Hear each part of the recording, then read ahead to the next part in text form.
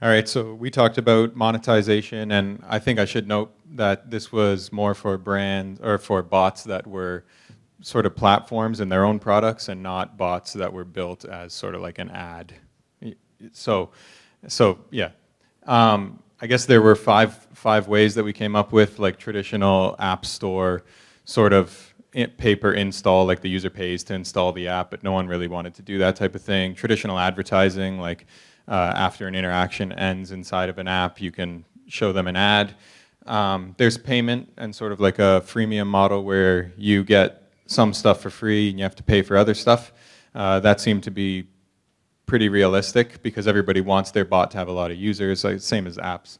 You want a lot of users, so you want to offer it for free, but then you want to make money, so you want to charge them for whatever they're using it for. There's a SaaS model that we kept trying to talk about, but it didn't seem like anybody had any really good ideas there except for the sort of freemium SaaS model.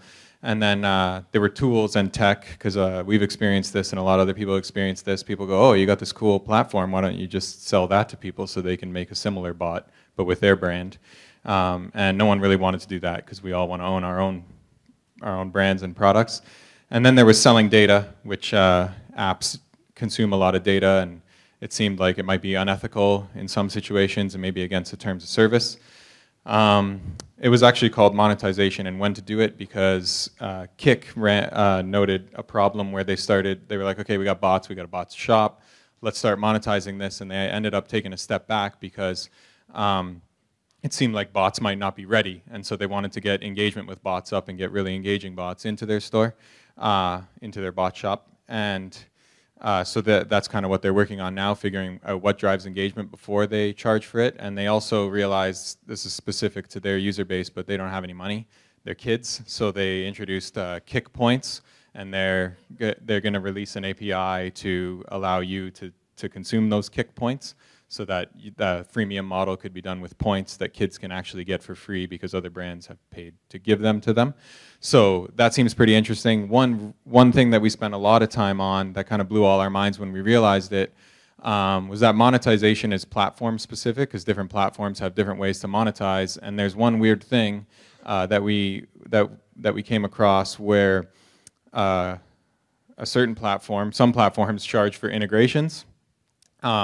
And so if you have more than 10 integrations, then if your enterprise, if your team on Slack has more than 10 integrations, then you have to pay. So then the team goes in and goes, okay, which of these integrations do we not need because we're trying to avoid paying?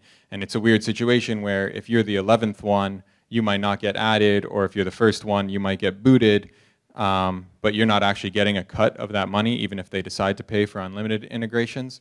So there was a weird thing there. We started talking about all the other platforms that do it. This was very specific to one very specific person in the group. So, but I think that it'll be a symptom everywhere where you can monetize, like the platforms can monetize on the bots, but the bots need to see some of that money, otherwise the bots disappear, and then the platforms don't make any money off of the bots.